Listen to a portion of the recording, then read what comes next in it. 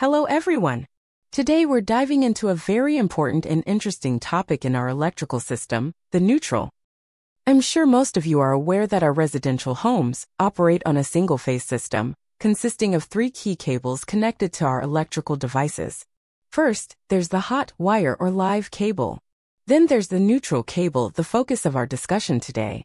The third cable, known as the earth cable, is also of great importance, but we'll reserve it for a future video discussion. The live cable is responsible for delivering power to our devices, and the neutral cable serves as the return path for the electrical circuit, completing the loop and allowing the current to flow back to its source. In this case, our source is the transformer. However, have you ever wondered why we don't simply name both cables as live cable, such as L1 and L2, since they are carrying the same current in series? Or why not just call the neutral cable as return cable? Well, the reason lies in the transformer, where the neutral cable is connected to the neutral point of the transformer. Subsequently, the neutral point is linked with the safety ground. This safety ground often involves a substantial copper rod securely grounded in the earth. With this connection, the neutral point and safety ground share the same potential, creating an equipotential reference, commonly referred to as 0 volt. This ground reference point is very important, particularly from a safety perspective and enabling the design of a stable electrical system. In an ideal scenario, the neutral cable connected to this neutral point would have 0 volt as well. This ensures no potential difference exists between the neutral cable and ground. However, in practical applications, the neutral cable still conducts current and possesses some resistance. Consequently, when measured using a voltage tester, a minor voltage drop can be observed. If a person accidentally touches the neutral cable, this results in the neutral to ground voltage, or known as touch voltage, drop across that person.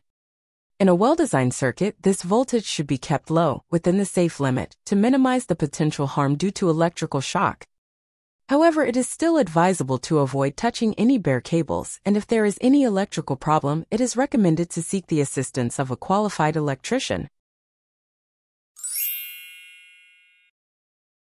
If you enjoy the content, please don't forget to hit the like button, subscribe to the channel, and turn on the notification bell so you never miss any update.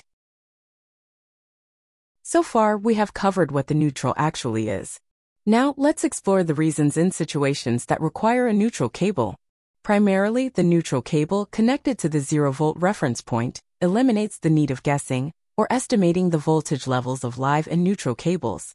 In a system where secondary voltage of a transformer is 230 volts, the first half of the cycle will span between the 0 volts reference and 230 volts, while the second half falls between 0 volts and minus 230 volts.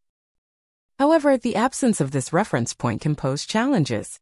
For example, if the neutral to ground link is improperly connected, broken, or loosened, the neutral point loses its reference to 0 volts.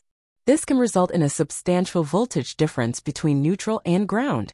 Let's say if this voltage rises to 110 volts, while the secondary voltage of the transformer remains at 230 volts, the live to ground voltage will also increases to 340 volts.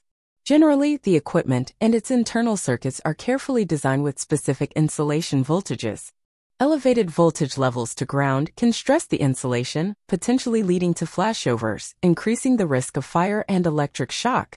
Therefore, in the majority of systems, the neutral to ground link at transformer is deemed necessary. It's worth noting that there are special cases like a specifically designed IT grounding system at certain places where the neutral is not connected to ground, but we will explore that topic in a future discussion.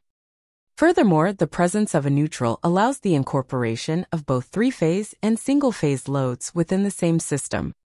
In the case of a balanced three-phase system, for example, if a three-phase load is connected, each phase will have equal voltage and current magnitudes spaced 120 degrees apart. This equilibrium ensures a uniform power distribution across the 3 phases. The current flowing through each phase wire utilizes the other 2 phases as a return path, eliminating the need for a neutral cable. For better understanding, let's observe the graph with balanced 3-phase currents. At any given moment, the vector sum of IR, IY and IB results in a net zero current flow. This implies that there will be no current flowing through the neutral cable and neutral cable can be eliminated.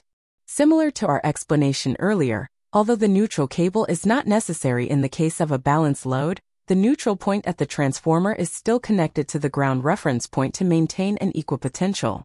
This connection prevents the occurrence of unpredictable and hazardous live-to-ground voltages. In practical scenario, the system often comprises not only three-phase loads, but also various single-phase loads that require neutral as a return path. For instance, in commercial buildings, lighting and small appliances are commonly single-phase loads connected to one phase in the neutral, while larger machinery, such as HVAC or elevator, operates on three-phase power. In this scenario, the distribution of the load is uneven and the phases may not achieve perfect balance. For example, let's consider a scenario where phase R carries a peak current of 25 amps, phase Y is at 20 amps, and phase B is at 15 amps. When we calculate the sum of these currents, the vector sum of IR, IY and IB result is approximately 8.66 amps, indicating an imbalance and not zero. In such unbalanced systems, the neutral assumes the crucial role of carrying the net current back to the source. Up to this point, we've covered the concept of neutral and its importance. Now let's discuss some electrical issues related to the neutral. As mentioned earlier, the neutral cable is connected to the neutral point at the transformer, utilizing it as the 0 volts reference point.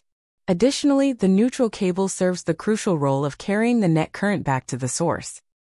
For easier understanding, we will redraw the circuit as illustrated below.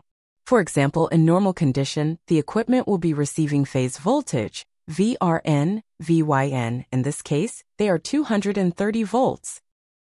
However, if the connection between neutral cable and neutral point of transformer is broken or loosened, it leads to a condition known as a floating neutral. As the name indicates, floating neutral means the potential of the neutral cable will fluctuate depending on the loads connected to all three phases. For easier understanding, let's look at the redrawn circuit. In this scenario, the equipment for single-phase system will be sharing the line-to-line voltage at 400 volts, and the broken neutral will be acting as linking medium in between. Under imbalanced load conditions, the phase voltage VRN, VYN, and VBN can be affected. For example, if the equipment connected to phase R has lower impedance than equipment connected to phase Y, then VRN will experience lower voltage while phase VYN will rise to a higher voltage. This poses a significant issue for connected single-phase equipment. Undervoltage conditions can cause devices to malfunction or fail to operate, while higher voltage levels can stress and damage the equipment, increasing the risk of fire. Moreover, the voltage between the neutral cable and the neutral point or ground of the transformer may have a substantial value. This can threaten human safety as the voltage between neutral cable and ground may exceed the safe limit and become dangerously high. Therefore, ensuring a secure connection of the neutral cable to the neutral point of the transformer is crucial. Last but not least, in this condition, the line-to-line voltage remains and three-phase loads may not be affected. Another consideration is that the color coding of neutral cables is not standardized globally. Different countries may use different color codes. For instance, black color may be used as live cable in one country, but as neutral cable in the other. It may lead to confusion when purchasing electrical devices, especially from various countries. Thus, it is crucial to double-check the instructions or datasheet and ensure the correct cable type before installation. Additionally, during the installation process, using imprecise cable colors, such as a mixed color for live and neutral cables, can lead to confusion during future maintenance.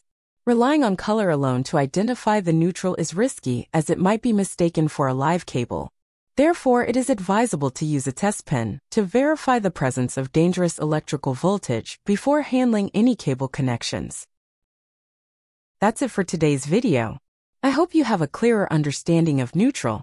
If you find this video helpful, please remember to like, subscribe, turn on the notification bells, and share it with others. Thank you.